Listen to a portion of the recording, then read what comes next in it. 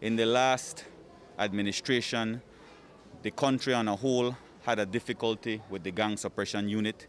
The concept is not a bad one in the sense of gathering intelligence of where the guns are being stashed and the drugs are being hidden. It's not a bad concept, but where we found that there is issue is an abuse of authority, the use of excessive force against the citizens of our country. We're talking grandmothers, grandfathers beaten up, doors broken into.